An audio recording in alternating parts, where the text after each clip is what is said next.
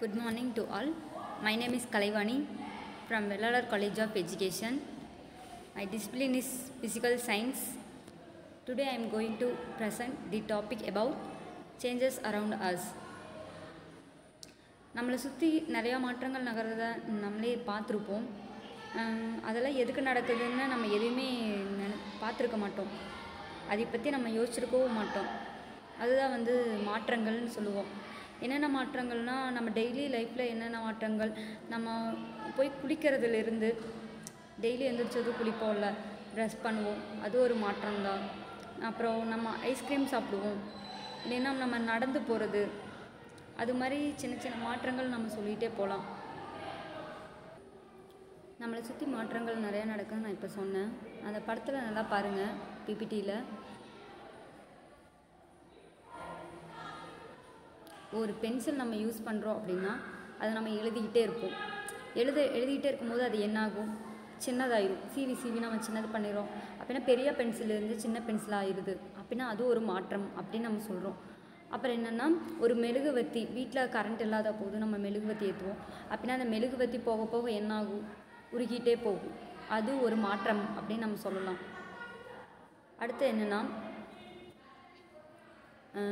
நம்ம எக்ஸாம்பிளுக்கு நம்ம மனுஷங்களே எடுத்துக்கோங்களேன், அதுங்களும் ஒரு மாற்றங்கள், அது மாற்றங்கள் அதுக்குள்ளேயே வரும். அடுத்து டைப்ஸ் ஆஃப் சேஞ்சஸ். நம்ம பார்க்க போகிறது என்னென்னா டைப்ஸ் ஆஃப் சேஞ்சஸ். அதில் என்னென்னு பீரியாடிக்கல் அண்ட் நான் periodical, reversible and இன்ரிவர்சிபிள், and physical and chemical changes.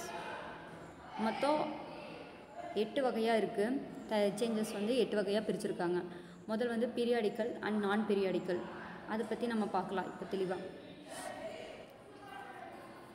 Periodical and நான் periodical changes. Changes which repeat themselves are called periodical changes. Changes ரிப்பீட்டாக நடந்துக்கிட்டே இருக்கும். Periodical changes. காலையில் ஆனால் சூரியன் வருது, நைட் ஆனால் மூன் வருது, அது மாதிரி நம்ம ஹார்ட் பீட் துடிக்குது, அதுவும் நம்ம ஒரு சேஞ்சஸாக நம்ம சொல்லலாம். அடுத்து நான் periodical changes.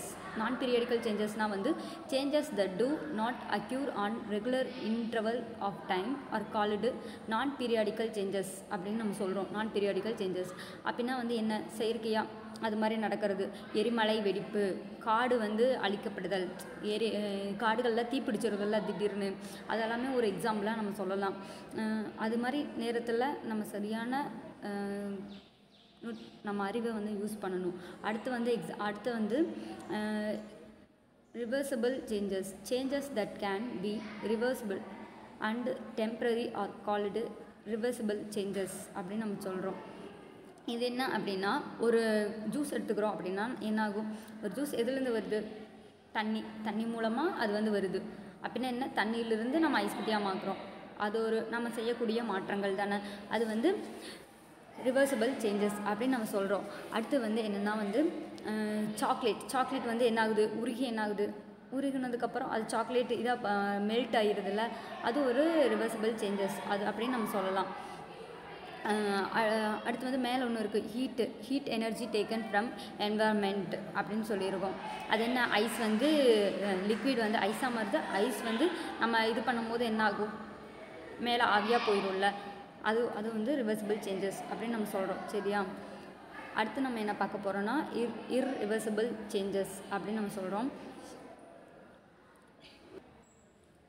Irreversible changes that can't be reversed and permanent are called irreversible changes அப்படின்னு சொல்கிறோம். ஒரு கிளாஸ் உடஞ்சி போச்சுன்னா அது மறுபடியும் ஒட்ட வைக்க முடியுமா? ஒட்ட வைக்க முடியாது. அதுதாங்க அதுக்கு எக்ஸாம்பிள் நம்ம சொல்கிறோம். அடுத்து என்னென்னா ஃபிசிக்கல் சேஞ்சஸ் அப்படின்னா என்ன, it is a type of change where the physical properties of matter change. A change of state of matter changing. அது என்னென்ன மாதிரி சேஞ்சஸ்லாம் இது பண்ணுது அப்படின்னா, கலரில் சேஞ்சஸ்லாம், ஆர்டர், அடுத்து சால்யூபிலிட்டி, கரையிற தன்மை, அதை வச்சு சொல்லலாம். இன்னும் நிறைய எக்ஸாம்பிள் நம்ம சொல்லலாம். ஃபிசிக்கலாக சேஞ்ச் ஆகிறது, அதில் ஒரு ஃபிசிக்கல் சேஞ்சஸ். அப்படின்னா என்ன, பாயிலிங் வாட்டர், அது நம்ம எக்ஸாம்பிளாக சொல்கிறோம். அப்புறம் க்ளோயிங் பல்ப் எரியுதில்ல, அதையும் நம்ம எக்ஸாம்பிளாக சொல்லலாம். அப்புறம் ஒரு ஃப்ரூட் கட் பண்ணோம்னா அதோட ஷேப் மாறுது இல்லை, அதனால் அது ஃபிசிக்கல் சேஞ்சஸ், அதுக்குள்ளே நம்ம சொல்கிறோம். அப்படின்னா அந்த லைட் எரியுது அப்படின்னா என்ன சொல்லுவீங்க? லைட் வந்து இருட்டாக இருந்தது, அப்புறம் வெளிச்சம் வந்தது அப்படின்னு சொல்கிறோம்ல, அது ஒரு சேஞ்சஸ் தான். அடுத்து வந்து chemical changes. Chemical changes is a change of materials into another new material with different properties and one R more then one new substance are formed. அப்படின்னா வந்து என்னென்னா வந்து ஒரு புது விளைபொருள் வந்து உருவாகுது அப்படின்னு நம்ம சொல்கிறோம். கெமிக்கல் சேஞ்சஸ் அப்படின்னா வந்து ஒரு புது சேஞ்சஸ், ஒரு புது இது வந்து இது பண்ணுறது அப்படின்னு நம்ம சொல்லலாம். ஓகேவா? இது வந்து எப்படின்னா ஒரு பழுதான கார் வந்துருச்சுன்னா அது வந்து ரிப்பேர் பண்ணி சரி பண்ணி மறுபடியும் ஒரு புது காராக நம்ம இது பண்ணலாம். அது ஒரு இது தானே, அது ஒரு கெமிக்கல் சேஞ்சஸ். அப்போ நெருப்பு எரியுறதுன்னா அதுக்கு வந்து என்ன H2O இதெல்லாம் வேணும், காற்றில் என்னென்ன இது இருக்குது அப்படின்னு சொல்லிட்டு அதுவும் வேணும். அது ஒரு சின்ன எக்ஸாம்பிளாக நம்ம சொல்லலாம்.